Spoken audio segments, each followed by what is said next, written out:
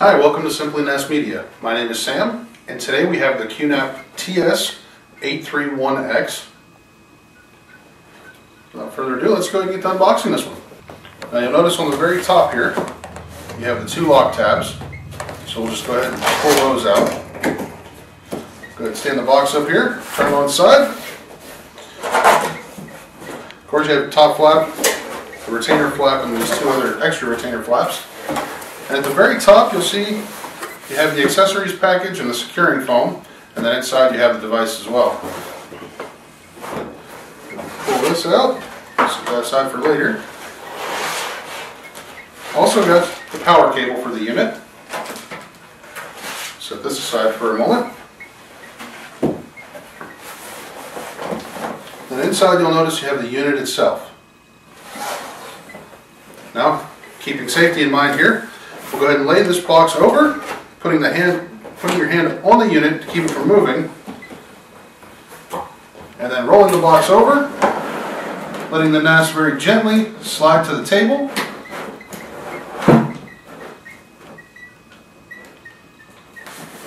Then we can pick up the box, exposing the NAS.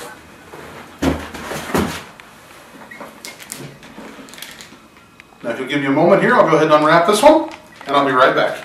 Alright, now that we have the unit unpackaged, first thing that you'll notice, this unit looks very similar to the 853A.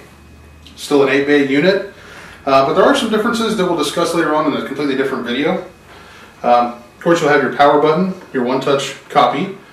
You'll also notice up here there's no normal buttons, but you have your LED indicators. Of course, 8 drive trays. Same functions, just pull up and then pull out, then you can reinsert, push the tab back down, and it locks.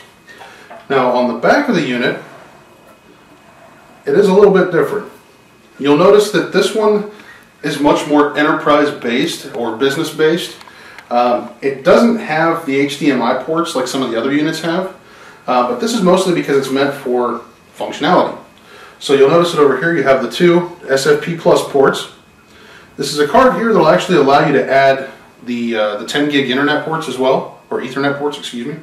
Then you'll have your standard, your twin 1 gig Ethernet ports.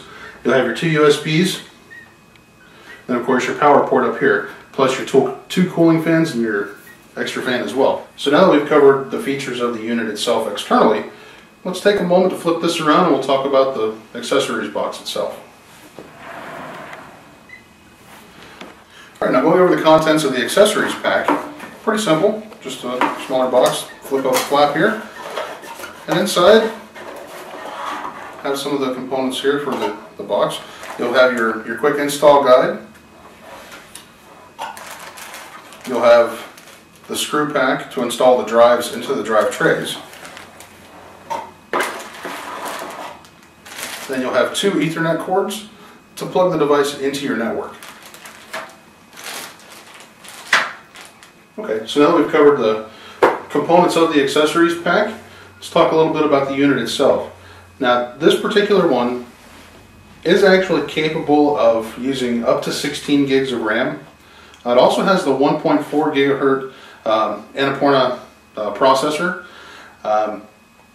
It is also capable of virtual JBOD, meaning this particular unit can actually be expanded to any other QNAP NAS within the network. It also has private cloud capability, and it's expandable out to 24 drives if you choose to use two of the UX800 expansion units. And that about wraps up the features of this video for this time. Definitely stay tuned for the next video when we do the comparison of the 831X versus the 853A. If you have any questions, you can leave them in the comment section below. If you like the video, go ahead and hit like. If you want to go ahead and subscribe to keep up to date with any of the latest and greatest videos that we put on YouTube, go ahead and subscribe. If you have any other questions, go ahead and email us at sales@simplynas.com or give us a call at 407-960-4690. Thanks for watching, guys. We'll see you next time.